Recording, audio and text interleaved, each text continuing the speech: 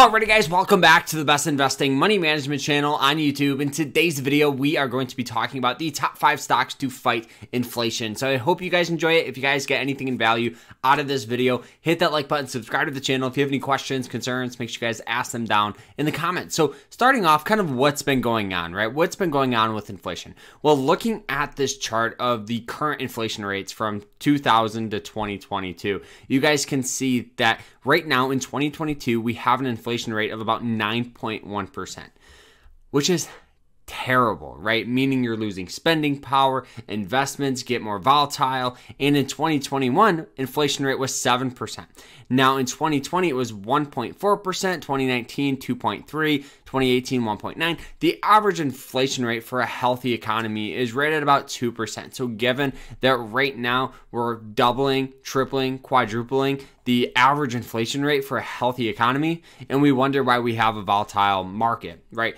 But there is a couple of things you need to understand. Some stocks do very, very well during inflation, and that is oil, healthcare, and kind of companies that no matter whether we're going through a recession or a bull market, we have to have them. They're necessities. So oil and energy has a tendency to do very, very well during recessions and higher inflation. So given that stock number one goes without saying, it's ticker symbol XOM, also known as ExxonMobil, you guys can see that really we have an absolute beautiful upward trend through all of the high inflation rates. It hit a high of $105. We have had a little bit of some sell-off here. Now, the reason why that is just because the market's kind of starting to level out with oil. But overall, this is a great hedge to fight inflation.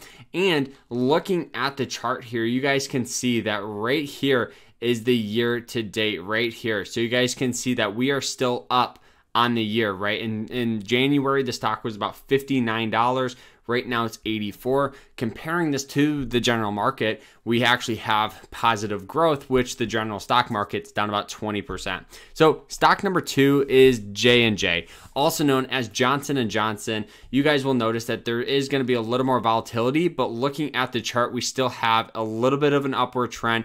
This is a company that does well in bull bear markets. And on top of that, you're going to be getting a lot of dividends to start compounding your account, right? If we look at the dividend here of $1.13 per quarter, you guys can start building up a passive income stream on top of that, using this to help build your account during these high inflation times. Alrighty guys, so stock number 3 is ticker symbol WM. Now this one here is Waste Management. So this one here, we've had a little bit of some sell-off here, but honestly, sell-off is very, very common. And on top of that, you're not selling off as much as the general stock market is, so that is a general plus as well. And on top of this, guys, this thing just kind of more consolidates and really doesn't have huge growth and a huge sell-off. It just kind of floats, right? And the reason why I love this is because you can start building your account on a little bit of the growth side, because we do have that upward trend, and mostly on the dividend side, right? About a 65-cent dividend per quarter, and you're not going to have to worry about this company. The reason why that is because they do very, very well. Looking at their past earnings,